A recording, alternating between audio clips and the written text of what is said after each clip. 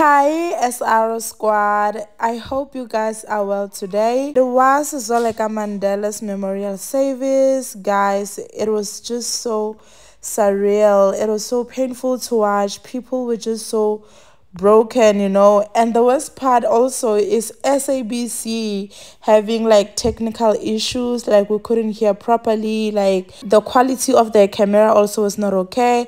I don't know what was happening there, but yeah, the memorial was it was a bittersweet moment because we know that Zoleka lived her life. Like she was just so inspirational. Like people really, really loved her. Her child also had this to say. Dear Mom, from all the times and memories we shared, just know I'll always love you and miss you. From time to time, I'll think about you, knowing that you love me and that I love you.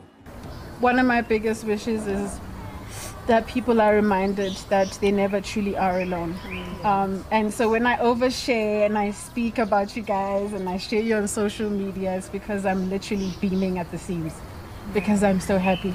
And I'm in an incredibly amazing time in my life right now, despite everything else, because of the love, because of the support, and because of the family I have. So thank you so much for being part of it, and I love you guys.